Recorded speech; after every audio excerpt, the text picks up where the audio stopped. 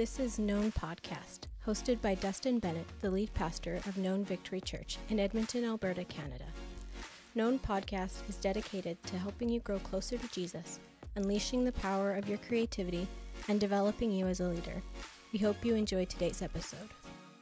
All right, Known Podcast, welcome back, Season 2. So excited for a brand new year, right? 2023 is here, and I hope you had a great Christmas and a great New Year as we celebrate the things. And I'm excited, for this new year and the opportunities that will come and the things that we're going to learn and grow in, as individuals. I'm excited for 2023. I think it's going to be, an amazing year. And as a new year comes, I think it always brings an excitement for the future. And you see this all the time, right? People always say, new year, new me, right? I'm going to head into this new year with these new aspirations, these new goals, these new resolutions on kind of who I want to be, who do I want to become in this new year. This is what always happens as we enter into a new year. Again, we have these new goals, new aspirations. We often set goals as we step into a new year to grow ourselves as much as we can. And I think as we enter into a new year, there's a very specific type of goals or resolutions that we create to have this new year, new me kind of mentality. And I think the most common yearly goals or resolutions that we have are to exercise more, right? Maybe you look at, the past year like, shoot, man, I did not exercise enough. Maybe you've started to gain some weight and like, 2023, I'm going to exercise more. Others of us, we want to maybe even eat healthier, right? Maybe we saw how much pizza we scarfed down in 2022, how much McDonald's. We're like, no more. 2023, I'm going to start to eat better. And some of us, our goals are to lose some weight through exercise, through eating. Others of us, we want to save more money. We want to be able to invest more of our money into our own future, and so we want to save more and invest more so that way we can have just more stable future. Others of us, we want to spend more time with our friends and family this new year. We're like, what, how much time did I spend on the wrong things? How much energy did I invest into the wrong things, where I neglected sometimes my family or my friends on the altar of work or the altar of whatever. And so, that's what some of us like to do. We want to spend more time with our family and our friends. Others of us, we want to spend less time on social media. Some of us, 2022, we look back like, man, the amount of memes, the amount of, reels that I saw on social media that mean nothing, that add nothing to my life, that I just wasted my time scrolling and scrolling and scrolling and scrolling late into the night. We're like, what? I do not want to spend so much time on social media. I don't want to spend so much time on my phone. I actually want to enjoy the moments and enjoy life. And so others of us, we want to maybe reduce our spending, or we want to reduce our living expenses, or we want to increase our income as we step into this new year. And I think for a lot of us, right, these are some of the goals that we've had year after year after year, where it's like every time January comes, like, I'm going to eat healthier, I'm going to exercise more. And how many of us know we get, a couple weeks into the year, we're like, shoot, I did not live up to these goals or live up to these resolutions, and we haven't even gotten that far into the future. And I think oftentimes when we look at our goals, I think they kind of go into some main categories. Number one is our health, right? We want to try and be healthier. We want to take care of our bodies better. We want to take care of our minds better. We want to take care of our souls better. And so we want to make sure we're getting healthy across the board. Other ones are, wealth. They all to do with our wealth. We want to make sure that, we're setting ourselves up for a better future. We want to try and increase our income, or we want to, decrease expense or decrease our spending to make sure that we're creating better futures when it comes to our wealth. And I think the last area that we like to, set goals or aspirations or resolutions in as you go into a new year is this area of time, right? We want to, invest our time more effectively. We want to invest our time more efficiently. And so a lot of us, when we do this, they're to do, again, with our wealth, our health, our wealth, and our time. But I think how many of us know, as we say this resolution, right? No, new year, new me, new year, no me. I think a lot of us, we've come to the realization that oftentimes it's new year, same me. right? We come into it as saying new year, new me, but we get a month in, we're like, man, it's new year, same me. Nothing changed. As we step into a new year, really nothing changes, right? There's an excitement that comes, but nothing changes. It's not like all of a sudden we get into a new year and everything's different. It's just a day. It's just a day that goes over to midnight. And so we get to the end of it, we realize, man, new year, same me. Same problems I had in 2022 are still going to exist. I'm not all of a sudden going to just love eating salad over chicken wings. I'm not always going to just enjoy eating a cucumber over potato chips. I'm not all of a sudden going to be able to wake up at 4:30 in the morning to get to the gym before I go to work. I'm not all of a sudden going to enjoy going for walks. I'm not all of a sudden going to enjoy going for runs. If we want to actually create space to become new, there's a lot of things that need to happen.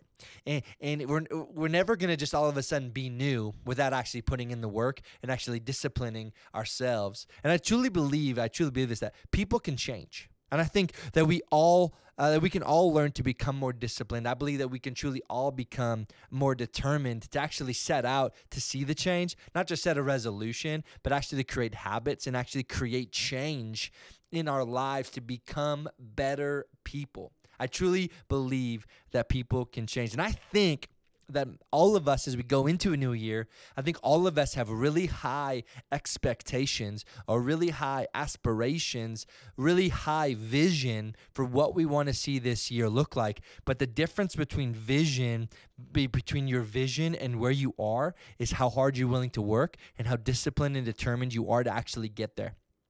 Right? So when we look at 2023, how are we going to get to the place that we can see in our minds? How can we get ourselves to be the healthiest version of ourselves, that we see it? How do we actually get to that point? How do we actually get to a point where we actually start to become new year, new me, rather than new year, same me? And today I want to give us just 2 questions that I think will really help us when it comes for reflection to the last year.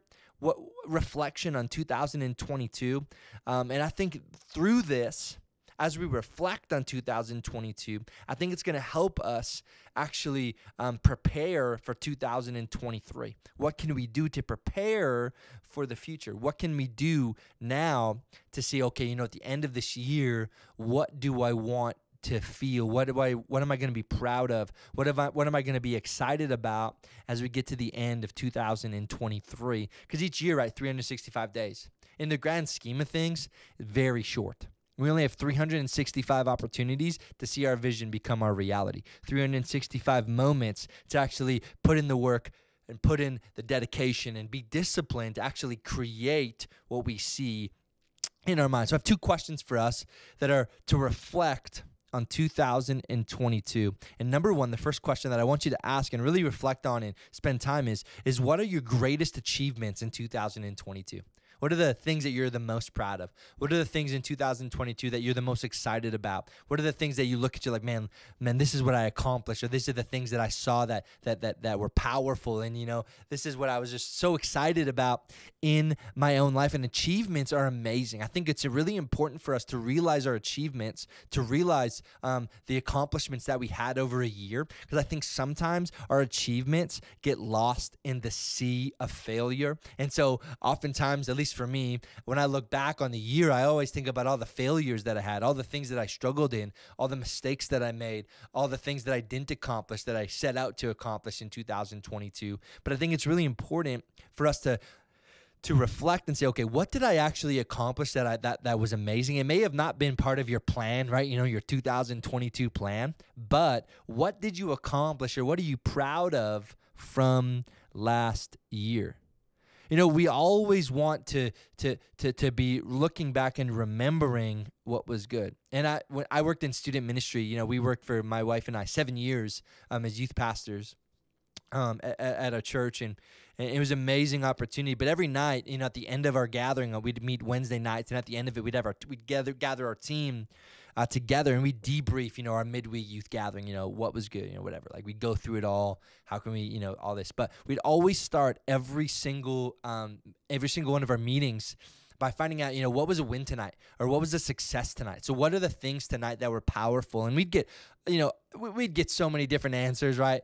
Anything from I had this great conversation with a student. They kind of opened up their life to me, and I was able to, pray with them, or I was able to talk to them, or I was able to encourage them, or I was able just to sit with them and be there for them and bring comfort to them as they were telling me, their story, to, the food that they ate that night, or the food that we cooked, that night. And we'd always have a moment to celebrate the things that we're doing well. I think it's really important to realize your strengths. I think it's really important to realize what you've accomplished, what you've done well, because then you can build on what you've done well. Then you can build on your strengths. You can build on what you already are doing to grow exponentially more if you can grow on what you're already good at. And I think this is so important to remember the accomplishments, remember the achievements that you had. That way you can look back and say, okay, this is what I did. This was that I'm proud of. This is what I'm excited about that I did in 2022, and how can I build on this in 2023?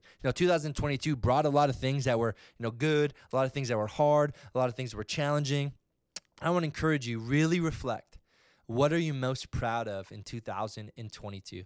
What did you do? What did you accomplish? Or in your family? It might just be personally. It might be in your business. It might be in your church. It might be in your family that you accomplished in 2022 that you saw happen, that excites you, that you're so, so proud of. I think all of us, we have things that we can look back on and be excited about.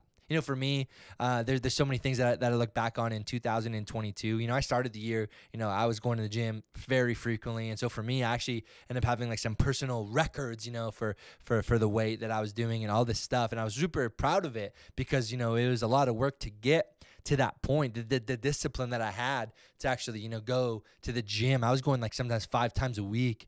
And I was probably the healthiest that I'd ever really been in my life physically. Over, the first, several months of 2022. So I'm proud of that. I'm excited that I was able to put in the dedication, put in the time to help myself grow, to grow myself, to take care of myself as best as I can. So look back, what are you proud of in 2022? So that's the first question to ask yourself is, were your greatest achievements in 2022? Second question is this, and I think this is so important to ask this question. What are my biggest regrets of 2022? What are your biggest regrets of 2022? And I think for all of us, at least for me, I look back and how many moments did I fail as a father? How many moments did I lose my cool? Or how many moments did I fail as a pastor? How many moments did I fail? The things that I regret the most. And those are the things that oftentimes stay in the surface of my mind. I think a lot of us, we can learn more from our failure than from our achievements and victories oftentimes. And I think the reason why is because when things are going well, we try to ride the wave of success. Or okay, this is going well, so just keep doing what we're doing, even though sometimes you don't even know what you're doing because you don't actually take time to reflect on it.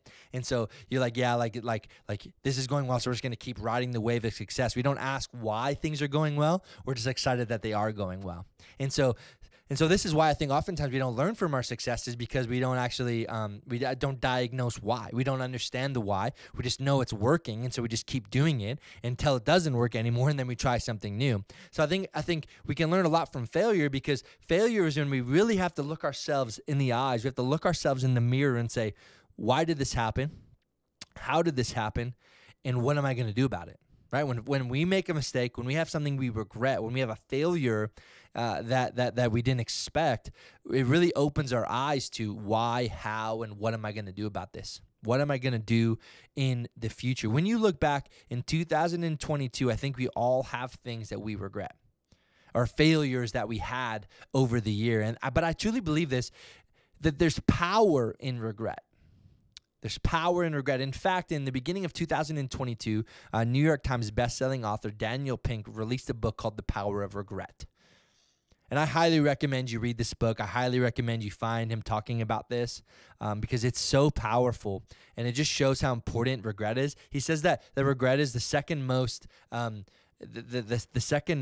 most emotion that people feel is regret, and the first negative emotion that people feel is regret all the time. It's everywhere. People have so many regrets. We're filled with regret. over our lifetimes, over our year, whatever, we're filled with regret. But he shares three main thoughts when it comes to regret. He says this, he says, regret makes us better. And then he says, what we regret tells us what we value. And then regret makes us human, right? So when we look at regret, regret has the power to make us better.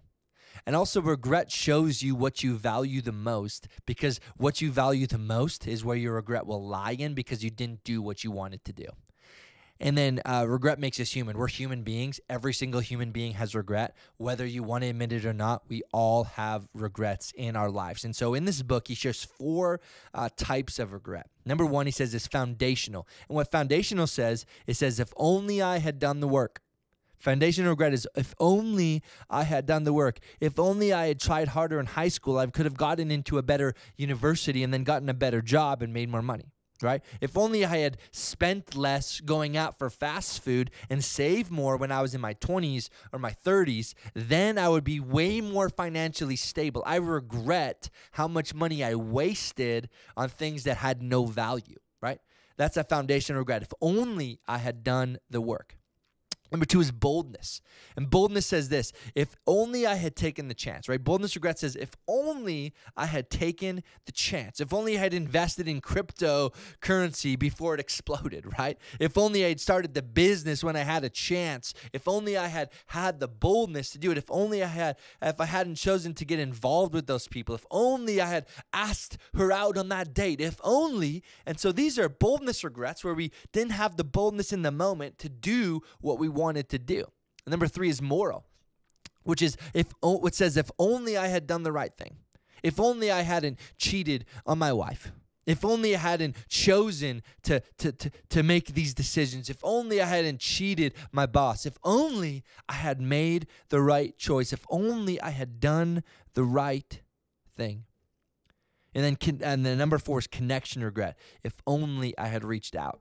If only I had called my grandfather before he had passed away. It was in my mind and I didn't call him. If only I had texted my son after years of broken relationship. If only I had been so invested, if I hadn't been so invested in my work that I neglected my family. If only. And then he goes on to share, of these four regrets, what each type of regret reveals to us, right? Because he also says, again, what you regret tells you what you value. So he says that foundational regrets reveal your need for stability. So your life is in chaos and you look back and say, man, if only I had done this, if only I had put in the work here, then I wouldn't be dealing with the instability of my life right now. You know, and boldness regrets reveal the need for growth, where we're like, man, we kind of feel stagnant. And we're like, no, I want to do more. I feel like I'm called to more. I feel like there's more inside of me. I feel like I have it, but I don't know what to do about that. That's what boldness regret is that it reveals your need for growth. Moral regret reveals the need for goodness, that we just want goodness and how we all really just want goodness in our life. We don't want bad, we want good, and we want good people, and we want to be around great organizations. We want to be in these places. And so our moral regret is like looking at ourselves with shame and saying, man, I regret this because I didn't make the choice that I wanted to make. And then number four, connection regret reveals the need for love. It reveals your need for love. The time where you, again, if only I had called my grandfather before he passed away, this connection regret, it reveals your need for love. And I want to encourage you, spend some time reflecting on 2022. What is it that you regret the most? What is it in 2022 that you wish you had done or wish you hadn't done, right? You know, maybe you didn't take the chance at a career change and you weren't bold enough to pull the plug and apply for that job that you thought was going to be your dream job. And, you know, this would be a boldness regret. You know, maybe that's you. Maybe you look back and like, man, all these choices I should have made, but I was too scared in the moment. I didn't have the courage to make the decision. And I feel like if I would have, my life would be so much drastically different now. You know, maybe you lost a big contract at work because you tried to bend the rules to get a better deal. You know, maybe you made a decision in your marriage that almost tore apart your relationship, and there's some moral regret that has come in. You know, maybe you lost a loved one this year and you wanted to call them, but every time you went to pick up the phone, you got distracted, or You thought, nah. If they wanted to call, they'd call me. And you look back and you realize, man, I should have just called them. I should have just made that phone call. And this would be a connection regret, your need for love. Maybe you look back and realize how you neglected to take care of your body in 2022. And a year later, you've gained some weight and tasks that used to be easy for you, maybe walking up the stairs or, getting out of your car that used to be easy for you. You look back and like, man, I can barely do this anymore. It's things that used to be easy have become so hard, and this would be a foundational regret. When you look back at 2022, what do you regret the most? Because what you regret the most will reveal what you value the most.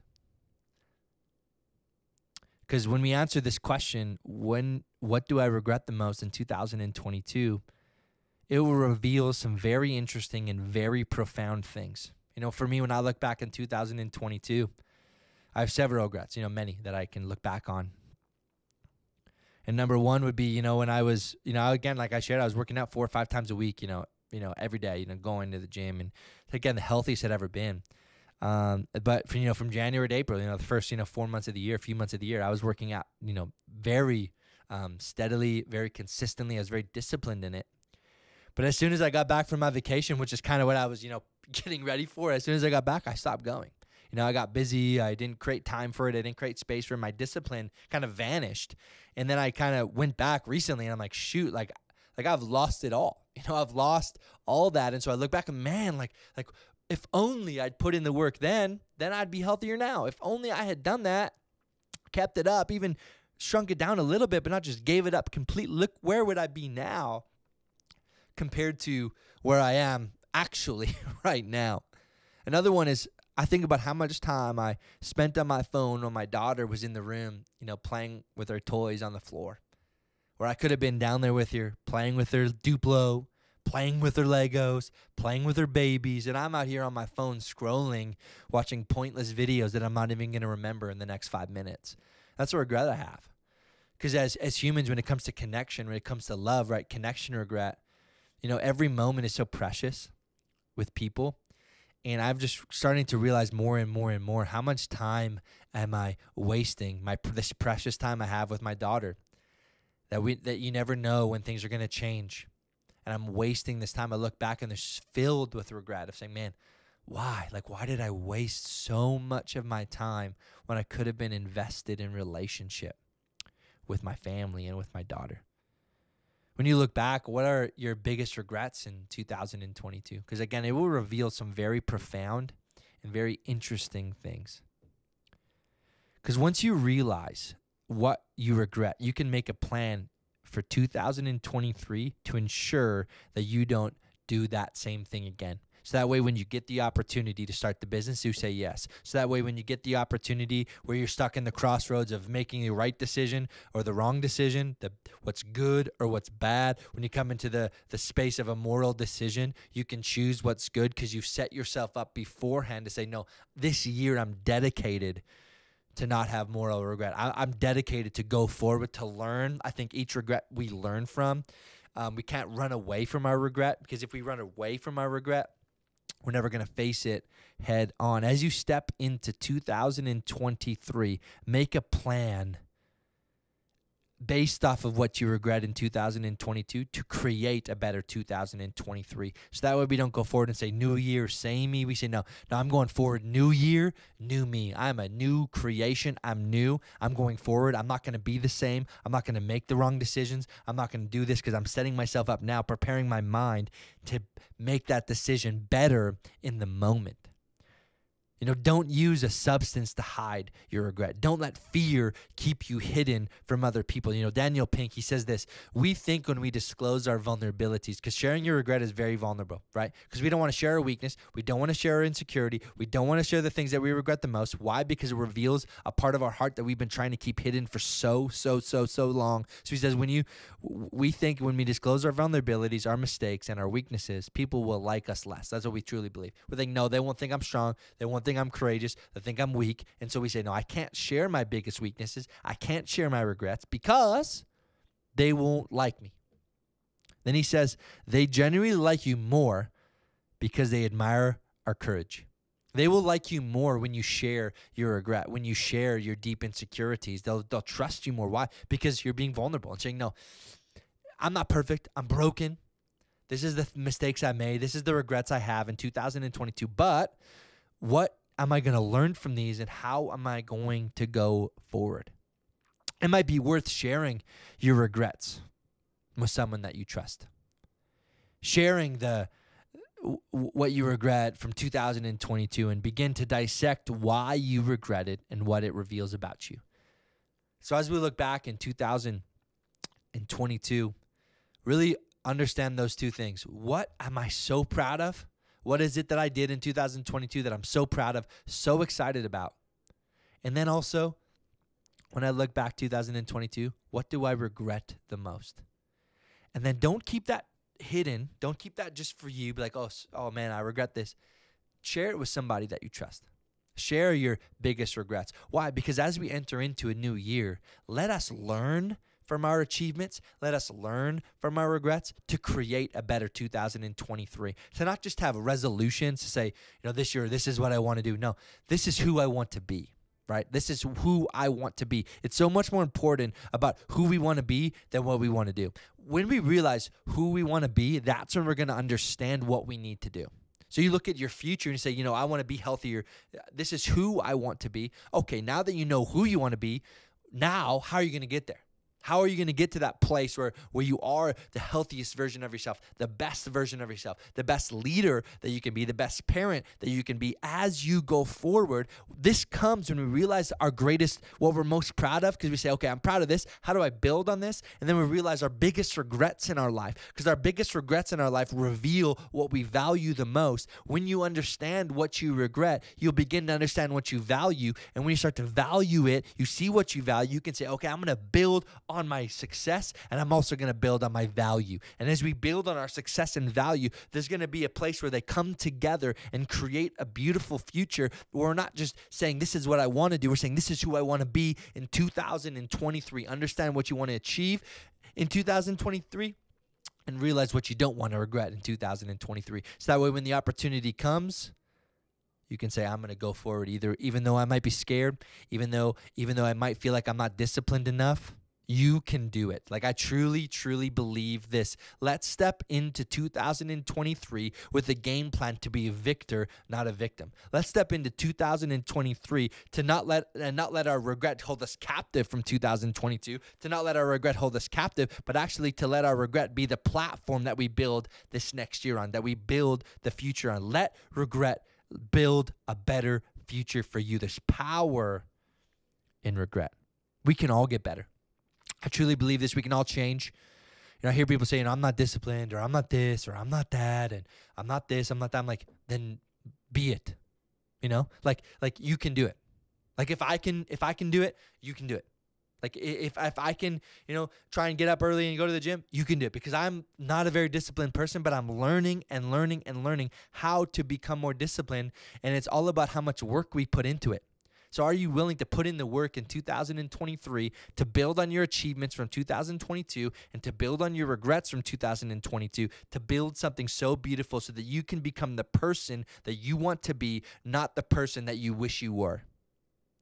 You can be who you want to be in 2023 if you realize what your achievements were in 2022 and what your regrets are of 2022. And I believe, that you can do this, and I believe that we can do this together. Thank you for joining us today for the Known Podcast. We have new content coming out every Wednesday, so make sure to come back next week for a new episode. If you haven't yet, make sure to follow us on Instagram @Known Podcast and follow us on your favorite podcast platform. See you next week.